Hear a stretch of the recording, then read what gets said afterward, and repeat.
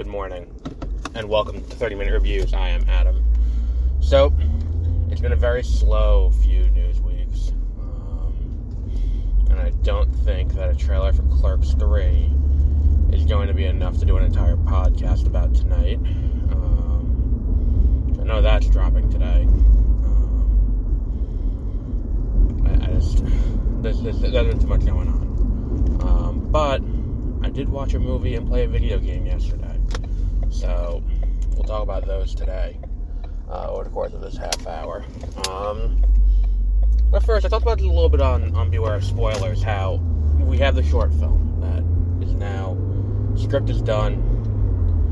After a Zoom call with my editor yesterday, not for the script, but for my work at Smithtown Chronicle, we had a staff meeting on Zoom. I drew a very nice smiley face on it while I was sitting in my car on that call, and I still have the script here next to me. I'm still going through it.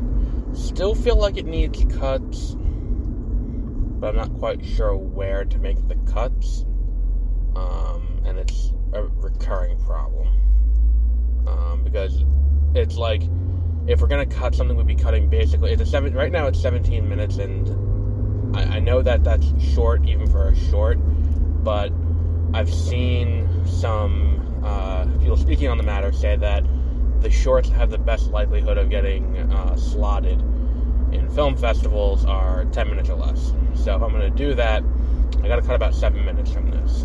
And if we cut after shooting, that means we're shortchanging someone who already had a performance. Like, the actor has shown, and this is the thing is, too, this already is truncated, because this is a piece from a much larger anthology. And I'm like, well, I'll just take this part out, cut it down, fit it in here, and then we'll go from there. And I'm looking at, this, and the issue becomes, it has to be cut before we get the scripts out to prospective actors and actresses. There has to be cut, and maybe it comes down to just cutting a character entirely, and I have a feeling I know which one I would cut, because I think that would be the easiest way to go, because I don't want to just have someone there as window dressing, but you gotta do what you gotta do. So I've been looking at that. Then the issue comes funding the project, and I considered crowdfunding through like Indiegogo or Kickstarter or something similar, but I think that just selling stuff and using the money that comes from that is the best way forward in terms of crowdfunding. I don't think that crowdfunding via like a crowdfunding app, I'm not, there's a lot of extra research that goes into that, to the point where I'd probably need a producer who just handles the crowdfunding aspects. I don't think that would be a great idea for this project. Beep, beep, beep. Yep, there we go. I don't think that'd be a great option for this project. I think that if I were to sell copies of the books that have been released, that would be the best way forward for funding this project. And then once we get this project funded, and then we can use, the money from that to fund other projects, I think that the next lowest budget thing that is done and can be shot reasonably soon would be probably Sizzle Reel. I have another one that's kind of a work in progress, that's more, retail centric, that would be probably the cheapest, but the script's still in an early stage. I don't want to jump right into that. I think Sizzle Reel will probably be the next cheapest. It's a low-budget horror, and we could probably shoot that on the cheap if we're going to do a feature next. But that script will be out for people to buy if they want to read it this coming August. I'm releasing it. That's what I'm going to do now. At this point, entering them in contests and entering them in all of these other things, it ends up being a waste of time and a waste of money, because then you got to sit there and hope you win, and if you don't win, then it's just, all of that. I'd rather just give it to the fans and give it to people who like it, because that's who like it. And then, if the fans want to see it in live action, then we can make that happen with, proper funding if we figure out how to actually fund it. But what we're looking at right now is the goal for the short is something like, the short itself is $150, I think, per actor for 4 actors, and then whatever the rental cost is of like a VFW hall or a church basement. I gotta look into that a little bit more. But that is that aspect of it. There are other incidentals that go into what we're looking for to complete the project, but that's not budgeted for this film, because those will be used for other projects after. It won't just be this short. It will be, if we make Sizzle Reel, if we make the retail movie, if we make, in the end, it's not a expensive movie, comparatively speaking, compared to like the Swan Song and Echo Alpha, and Echo Delta is getting into really expensive territory when we get into high fantasy aspects and stuff like that. Or even like the Temple Outside of Time, which is spacefaring science fiction, which I know with green screens being what they are, it's not as expensive, but still expensive. If the short film does well and we get enough money from the short film, we can always do that as the feature-length version of the anthology, which was also planned. It's like the short film is, I think I've talked about the idea before on here. This was me and Josie were working on it a little bit. A lot of the characters Josie helped develop. Prelude was the idea, where it's the day before, it's a bunch of superheroes, but it's the day before a big crisis-style event. Like one of those Earth multiverse-shattering events that's going to unite all the heroes together. And it's basically the day before an Avengers movie. It's basically what it is. And you have all of these heroes who are living their lives. So one of the things that's in this, the first, the first real, one that's easiest to develop as a short on its own is going to be with the support group. And a lot of the characters you've met before, there's really no surprises here in terms of who's going to be in this, considering you probably are familiar with some of my work in the past. Like the lead in this is going to be Victoria, who was the lead all through Swan Song and Duet and The Muses, and she's the lead in this. She's leading a support group for people who got powers and are now dealing with the fallout of these powers on their life, and what does that mean for their daily life, and all of that. So, rounding out the cast, there's Scott Sheridan, who has the force fields and all of that. There is Candace, who is a lot to work with. The actress who plays Candace is going to have a lot to work with in this. Similarly, with some things to work with, but not as much, is what's her name? Helen. Helen's going to have a little bit there. And then new character who is, really there for this to kind of help exposit everything. Joseph Walker, who was a character that me and Josie came up with years ago, but we never really had a use for it because it was part of a, like, what's it called? It was part of a, like, a thing about, you know, people with weird powers who have to come together and, like, you know, figure out how to use their powers in a more positive way. And we never really found a use for these ideas. We kind of just pushed them, you know, kind of just pushed them aside to an extent, and decided to move along. But it's just one of those things that it's like nothing is ever really just, you know, dead. It's all, you know, just because it didn't get used when it was intended to be used doesn't mean that it's never useful, and we're going to use it now. So that is the big thing we're working on.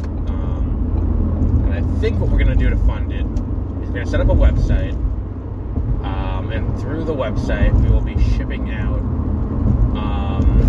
editions of past books, new editions of past books, hard and soft cover. These editions will all come with will all come with the script at the end for Prelude Part 1 support group.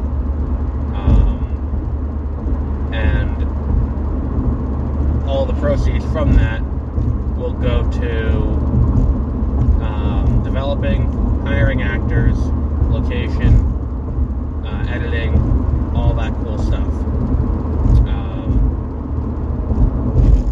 See, I kind of want to do a public, like, you know, thing that shows how much money we've raised, where people can see it, and it's like percent to goal. And I think that this is part of why I'm against using Kickstarter, is that I don't want to have that up and then not have it work. Like as it stands, if this fails, it's like, alright, whatever.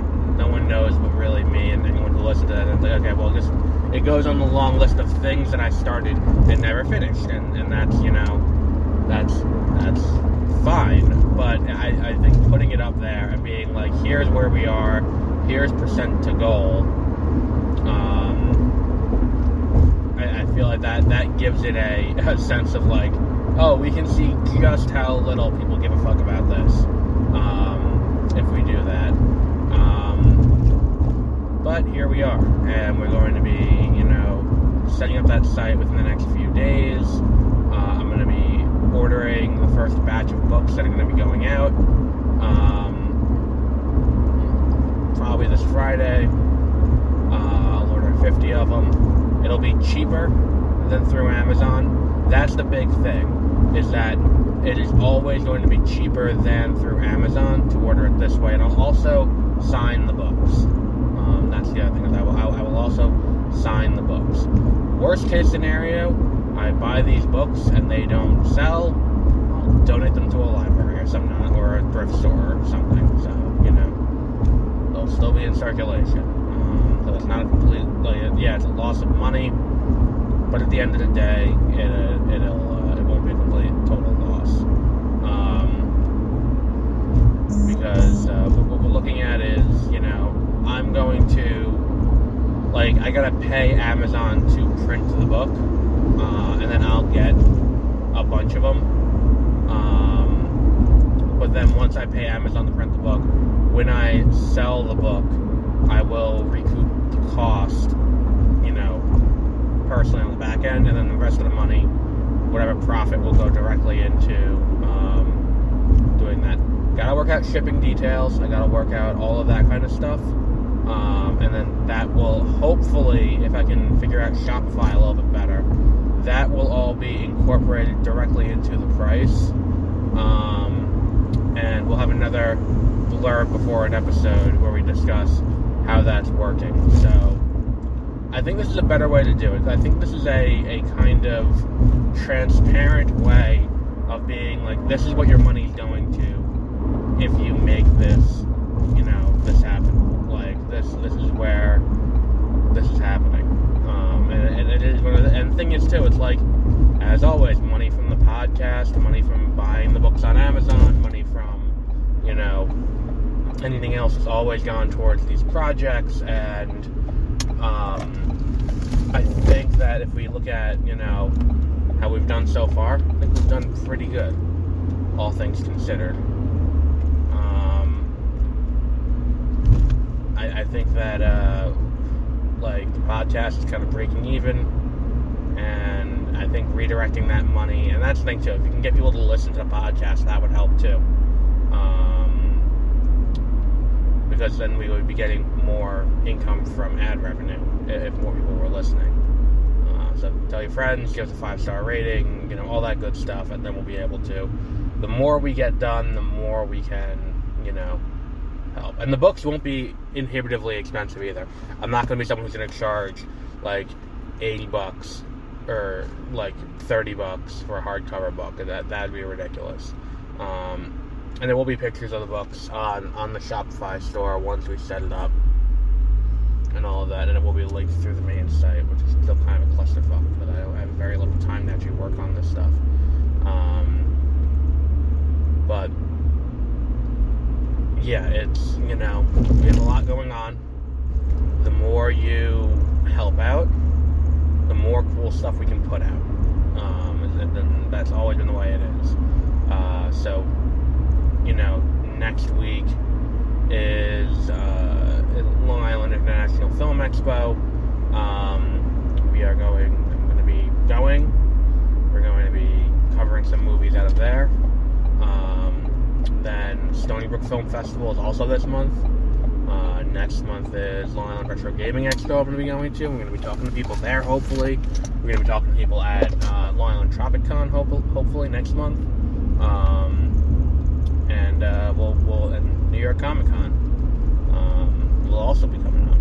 And we have a ton of cool content coming, just on that front alone. Yeah. I mean, I guess it may be a slow news week, but, you know, I brought news. But yeah, Prelude Part 1 support group.